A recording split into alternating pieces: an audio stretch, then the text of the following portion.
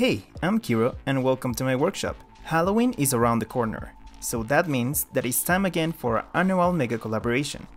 And this year you'll have 12 videos for your entertainment. The hardest part of the traditional Halloween collaboration is picking the right character. We've made a vampire, a witch, the representation of hell, this guy, and a ghost. And I think it's time for a demon to join our happy family.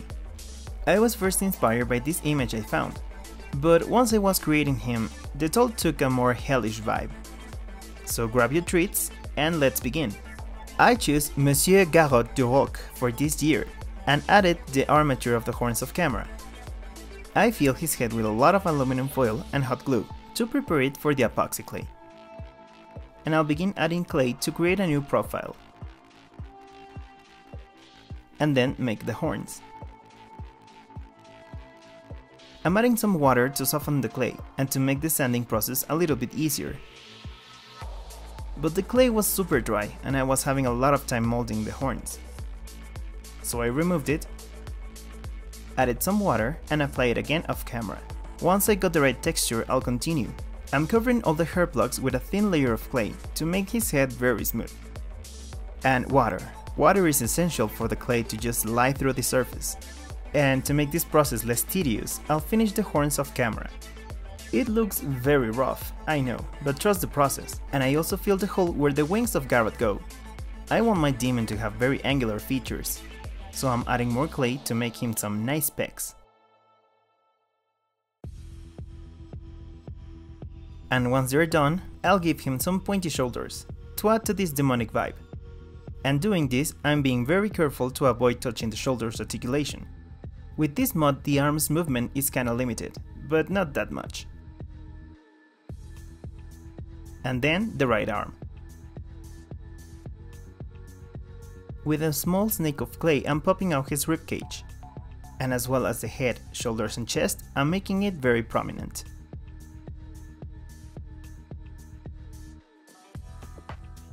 And after a lot of sanding, we end up with this mess. All we have left is to cover up the mods with my nemesis, color matching. I spent like 2 hours mixing and mixing paints until I end up with a decent but not perfect color match. Oh, that satisfying footage of when the clay just disappears and blends with the plastic. 3 layers of paint and everything is well covered. And the paint looks fine until you realize that Garrott is supposed to be a stone gargoyle.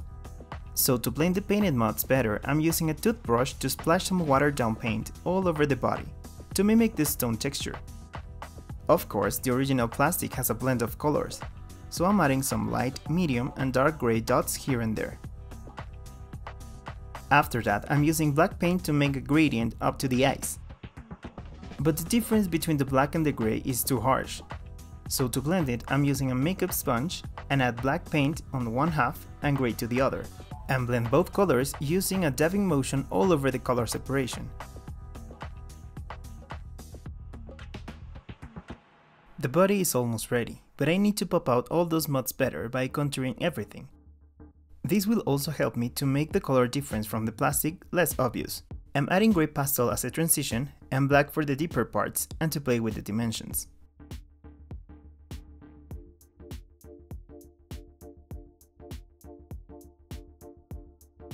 And for the angles to be more evident, I'm adding white pastel. Of course, we can't forget about those pecs.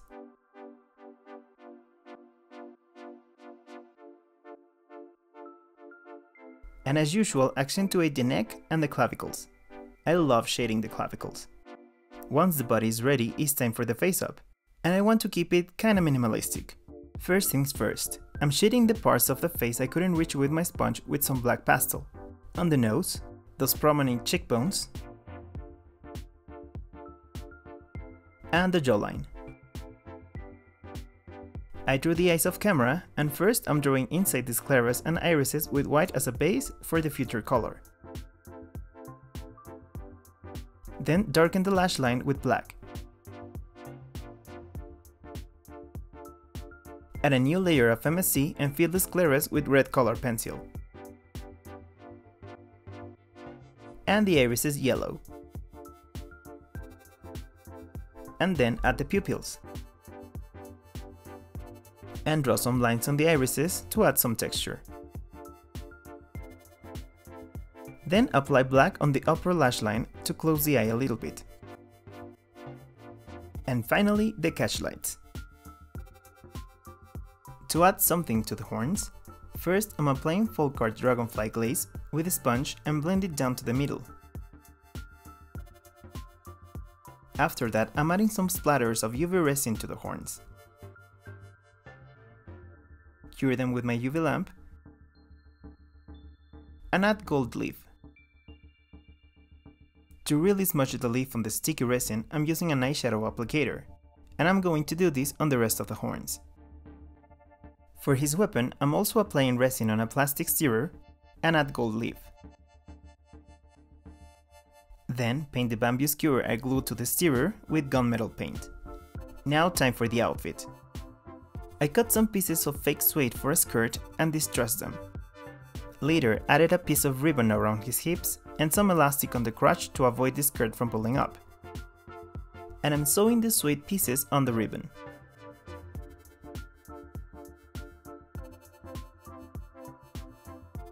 Once done, I'll glue on some fake leather panels to close the skirt from the front and to play with the textures. Very nice! I also added a belt on top of the panels. And I'm gluing in the center of the skirt this golden skull I painted and this fake snake skin piece.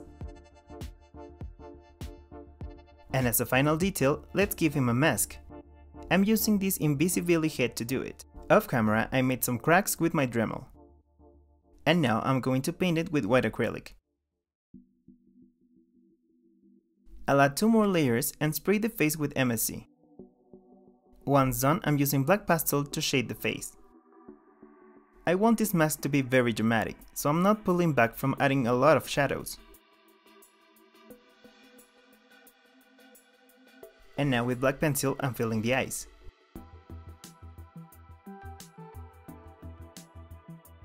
And then fill the cracks I previously made. I wanted the cracks to have dimension, other than just being painted on.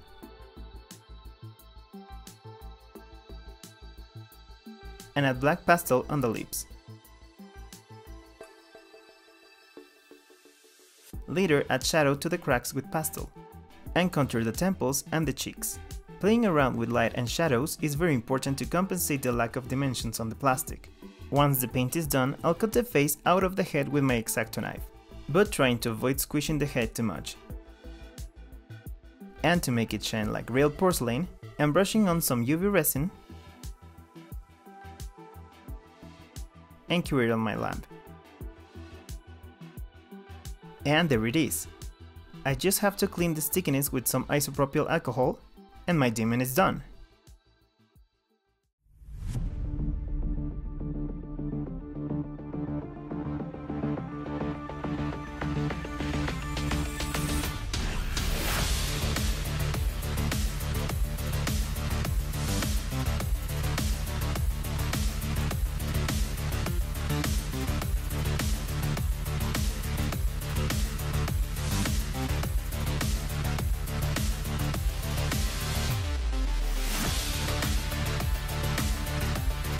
Meet Phobos. In Greek mythology, Phobos was the god and personification of fear and panic, so I believe that name suits my demon perfectly. I've always struggled with doing body modifications, and although my horns were not as polished as I want them to be, I'm really pleased with how they turned out. So let me know what do you think about my demonic prints on the comments.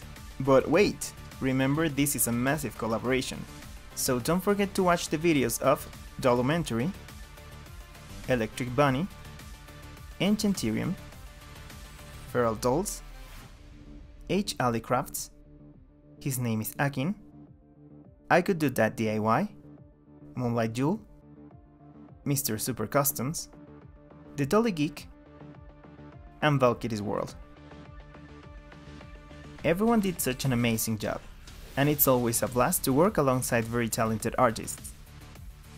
And well, that's a wrap for today. As always, don't forget to like this video and join the workshop by subscribing to my channel. Click the bell to get notified about new videos, and follow me on Instagram at Kiros_workshop. Happy Halloween! Thanks for watching, and I'll see you on the next time. Kira out!